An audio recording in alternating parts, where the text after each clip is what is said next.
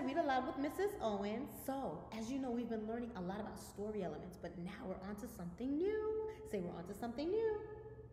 Yes, friends, we are learning about character traits. And character traits are words that describe a character's personality. So, friends, today I'm going to be reading you a really, really cool story. And it's by one of my favorite children's authors, Kevin Hanks. This book is called Julius, the Baby of the World, okay?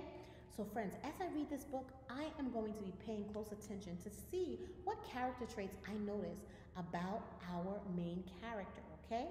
Are you ready? Here we go.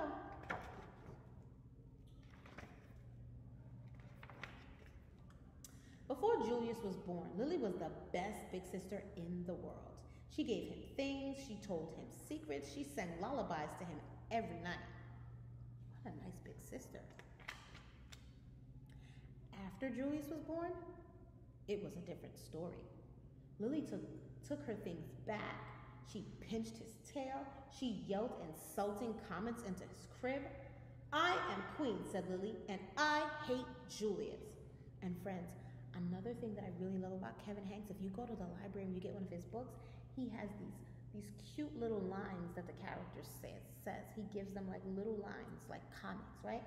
And she's saying here, "These are mine." But her parents loved him. They kissed his wet pink nose, they admired his small black eyes, and they stroked his sweet white fur. Lily thought his wet pink nose was slimy. She thought his black eyes were beady. And she thought his sweet white fur was not so sweet, especially when he needed his diaper changed. "Julius is the baby of the world," chimed Lily's parents. "Disgusting," said Lily. Boys and girls, I'm wondering, why is Lily feeling like this towards her brother and saying these things? She used to be so kind to him and so loving, right? I don't know. Let's keep reading to find out. Lily had to share her room with Julius. "After Julius goes away, do I get my room back?" she asked. "Julius isn't going anywhere," said Lily's mother, and he didn't. He stayed and stayed and stayed. Lily was supposed to be very quiet while Julius slept. "After Julius goes away, can I talk like a normal person again?" she shouted. "Julius isn't going anywhere," said Lily's father, and he didn't. He stayed and stayed. Wow, friends. Lily really doesn't want her brother there. I wonder why. What are you thinking? Do you have any thoughts about that? Let's keep reading. "We want Julius to grow up to be as extraordinary as you," said Lily's mother. "So we must tell him constantly how beautiful he is and how much we love him." When no one was looking, Lily had her own idea. So friends, remember I was telling you about the little words that Kevin Hanks puts in here? Well, Lily is saying, "I hate you. You're ugly." So not nice, friends. And up here, Julius's parents are telling him, "We love you, Julius. You are beautiful, Julius." Okay? So friends, one of the things that I'm noticing a character trait. How did I figure it out? Well, the author told me. Her parents said that she's extraordinary, and being extraordinary is a really awesome trait. So her parents are telling us that she has a characteristic of being extraordinary, and they want Julius to be the same way. Let's keep reading. "We want Julius to grow up to be as clever as you," said Lily's father. "We must sing to him his numbers and letters whenever possible." When no one was looking, Lily had her own idea. 3, 8, 1, 5, 9, 6, A, J, K, Z, B, S, C, H. She's saying the numbers and the letters out of place. Meanwhile, her parents are saying A, B, C, D, E, F, G, 1, 2, 3, 4, 5. Wow, friends. Lily seems like she is on a mission, my friends. Oh, and I noticed that her parents said that she's clever also, another characteristic. Let's keep reading. Lily's parents were more than a bit doubtful about leaving the two of them alone together. Lily tried to frighten Julius with her nifty disguises. She learned magic and tried to make him disappear. When that didn't work, she simply pretended that he didn't exist. Oh, that is so not nice, friends. "Baby, what baby? I don't hear anything." So this is what she said in the comments. Lily spent more time than usual in the uncooperative chair. So friends, as you can see, The uncooperative chair is like a timeout that her parents give her. And while she's there, she writes, I hate everything. I'm hungry. I have to go to the bathroom. Wow. Let's keep reading, friends.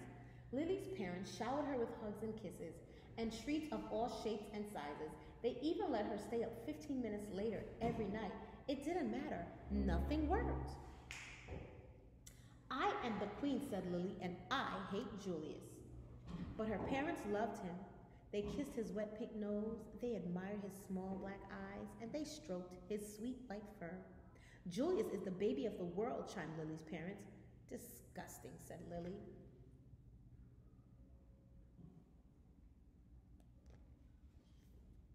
So friends, I don't know if you're noticing, but I notice this is something that Kevin Hanks does a lot. He repeats himself. And I like that. Okay, let's keep reading. Lily's parents were amused when Julius blew a bubble. Can you believe it? They exclaimed. But if Lily did the exact same thing, they said, Lily, let's mind our manners, please. Lily's parents were dazzled when Julius babbled and gurgled such a vocabulary, they exclaimed. But if Lily did the exact same thing, they'd say, Lily, Lily, let's act our age, please. Lily's parents were amazed when Julius screamed. What lung capacity, they exclaimed. But if Lily did the exact same thing, they said, Lily, let's restrain ourselves. So friends, I'm sort of noticing something here. I'm thinking that maybe Lily is feeling a little bit left out. Maybe she's feeling a little bit jealous of how much attention her parents give her brother. Let's keep reading. One morning, while Lily was busy playing opera, her mother said, why don't you put some of that verbal exuberance to good use? Why don't you tell Julius a nice story? He's too little to understand a story, said Lily. He can understand it in his own way, said Lily's mother. Okay, said Lily, smiling. Boys and girls, do you think she's going to tell him a nice story? Let's see. Julius, the germ of the world, by me, said Lily. Once upon a time, said Lily, there was a baby. His name was Julius. Julius was really a germ. Julius was like dust under your bed. If he was a number, he would be a 0. If he were a food, he would be a raisin. 0 is nothing. A raisin tastes like dirt. The end, said Lily. The story earned her 10 minutes in the uncooperative chair. That was so not nice, friends. Let's keep reading. I don't know, friends. Are you seeing a lot of nice character traits about Lily? I don't think so. Let's keep reading. Let's hope that she has some. Well, so far, her parents did say that she was extraordinary. And they did say that she was, what did they say? That she was clever? I think they said that she was clever. Let's go back and see. Yep, they said that she was clever. So that's positive. Let's keep reading. Lily warned her friends Chester and Wilson and Victor about babies. Trust me, they're dreadful, she said. She warned strangers about babies too. You will live to regret that bump under your dress, she said.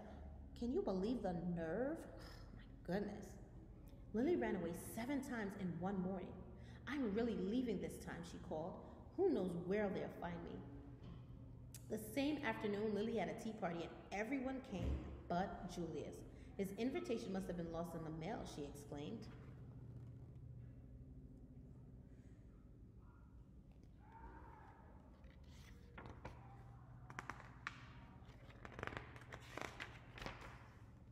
Lily had glorious dreams about Julius and ghastly nightmares too. My goodness, friends. I don't see anything glorious about these dreams at all. Lily's parents showered her with compliments and praise and niceties of all shapes and sizes. They even let her drink juice out of the antique china cup, and that it didn't matter. Nothing worked. I am the queen, said Lily, and I hate Julius. But her parents loved him. They kissed his pink wet nose. They admired his small black eyes, and they stroked his sweet white fur. Julius is the baby of the world, chimed Lily's parents. Disgusting, said Lily.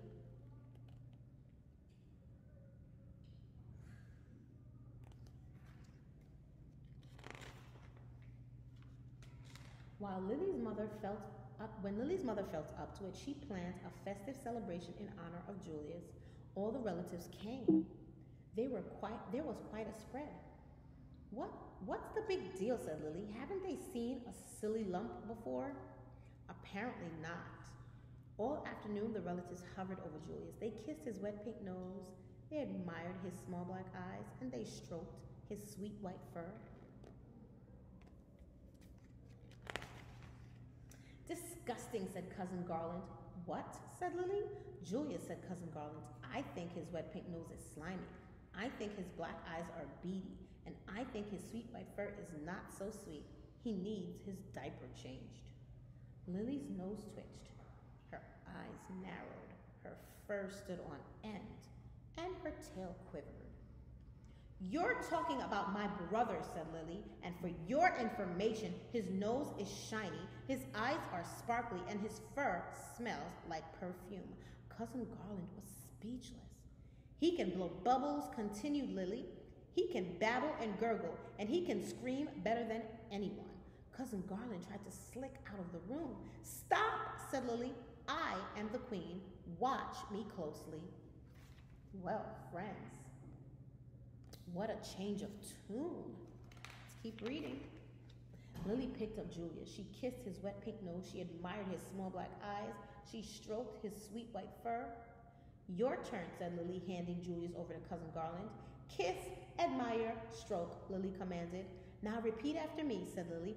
Julius is the baby of the world. Julius is the baby of the world, said Cousin Garland. Louder, said Lily. Julius is the baby of the world. Wow, friends, I'm noticing some more character traits about our friend, Lily. And from then on, he was, in everyone's opinion, especially in Lily's. And in the comment right here, it says, we're almost twins. So friends, I hope you enjoyed reading this story. It really was a funny story, wasn't it? I was scratching my head for a while. Poor Julius, poor baby Julius. But friends, let's get back to the business of learning about character traits. So, while reading this story, I noticed that Lily had a lot of character traits. So, let's take a look at them. Here we go. So, these are some of the character traits that I noticed about Lily. I noticed that Lily, she was very mean to her brother in the beginning of the story, wasn't she? She was also jealous. And she was jealous because her parents were giving him a lot of attention. Everything he did, they were like, ooh and ah. But when she did certain things, they were like, Lily, at your age. Lily, behave yourself. So that made her feel a little bit of jealousy. Another thing I noticed is that she was clever. Her parents said that she was clever. So that's where I learned that from. And I also learned from her parents that she is extraordinary. And boys and girls, when we think about extraordinary, we think about someone that is above and beyond average, right? So she was like extraordinary. And so we learned from the story that she was very uncooperative. That means she wasn't a good listener. She wasn't working, she was working against what her parents were trying to do, right? Her parents wanted to make Julius feel special and loved. And she was being uncooperative. She was doing everything the opposite. So that's why she kept being put in the uncooperative chair. So boys and girls, that's one of her character traits. It identifies her personality. She was being very uncooperative. So another character trait that I noticed in the story was that Lily was being very rude. Lily was telling everybody that having a baby or that babies were so bad. And then remember when she saw that pregnant lady walking, she told the lady that you're going to live to regret that bump under your dress. Can you imagine? That, my friends, was very rude. And she was also very rude to her parents. When they were telling her what she should do, she was doing the opposite. So she showed us that she was very rude, okay? And the last characteristic, boys and girls, that I noticed at the end of the story, my friends, Lily is a boss. She was telling her cousin Garland what to do. She was like, I am queen. Do what I say. So I noticed that Lily has a bossiness about her. So she is a bossy characteristic. And the last character trait that I noticed about Lily is that Lily was very protective. I was so surprised at the end. She stood up for her brother. She was like, oh no, you're not going to talk about my brother like that. Maybe I can do it, but you, honey, no way. So she told her cousin Garland that her cousin Garland had to kiss his wet pink nose, had to stroke his white sweet fur, And what else did she tell her cousin that he had to do? Oh, let's take a peek in the book. When we can't remember, friends, what do? We reread, okay? So let's go back and let's see, what was it that she said? She said she made her cousin kiss his wet pink nose, admire his black small eyes, and stroke his white sweet fur, right? So friends, I hope you really enjoyed reading this story with me, and I want you to make sure you remember, as you're reading your story, pay attention to the characteristics of your characters. Take a moment and jot them down, okay? And you know what, friends? I'm sure Lily has a whole bunch of other characteristics, but these characteristics are the ones that stood out to me, okay? I can't wait to see you guys next time. Bye.